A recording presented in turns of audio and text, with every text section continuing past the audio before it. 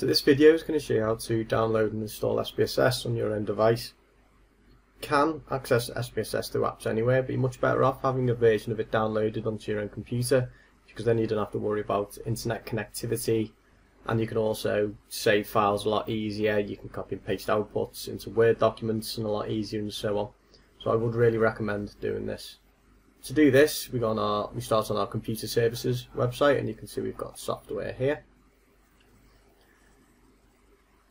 So if we scroll down here, if you want to go to the download software, install on your own PC or Mac, and then we go to our log into the university's software downloads portal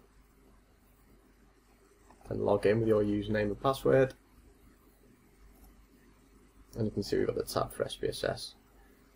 Now you can see there's 4 things here. 2 of them are AMOS, that's a different package, you don't want to look at them.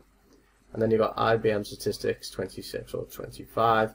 Doesn't really matter which one you choose. 26 is the most up to date at the moment.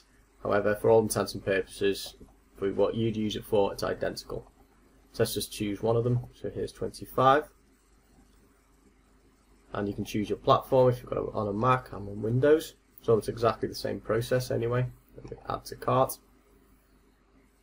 Then we go to checkout. Now you can see it gives us code. This is really important. This is how you license it later on, and I'll show you how to do that. I've blurred this out a bit just so I'm not showing around the license codes, but we copy and paste that for later on. So we just copy that, we can use that later. And we download our SPSS. So we've got the different versions, depends on the number of bits your computer is, if it's the 64 or the 32-bit.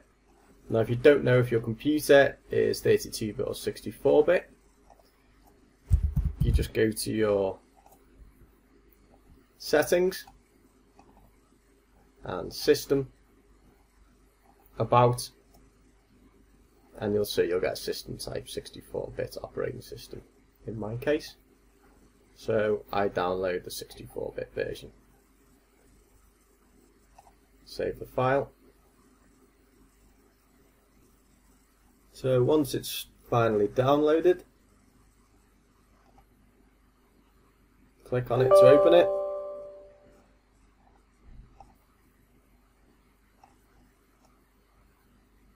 And then we start installing.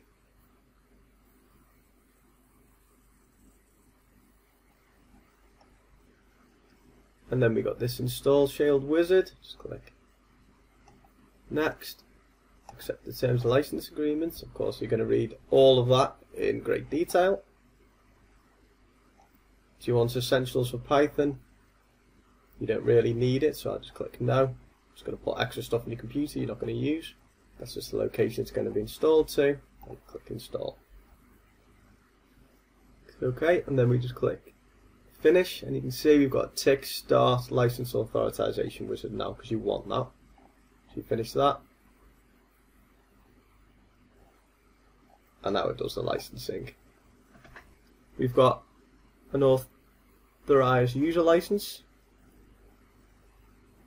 then we click next, enter code, and because earlier on I copied that code, we can just do that, click next, and we've successfully done the licensing there. Click next. Your license is effective next time we start the product. Finish. So now I have SPSS installed. Now if you did forget to copy the license before, we can just go way back to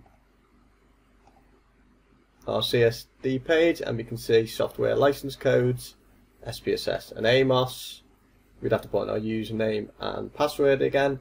We go through that and it'll have a list of the passcodes. Just make sure you get the right passcode for your version of SPSS, whether it's 25 or 26. As I say, it doesn't really matter.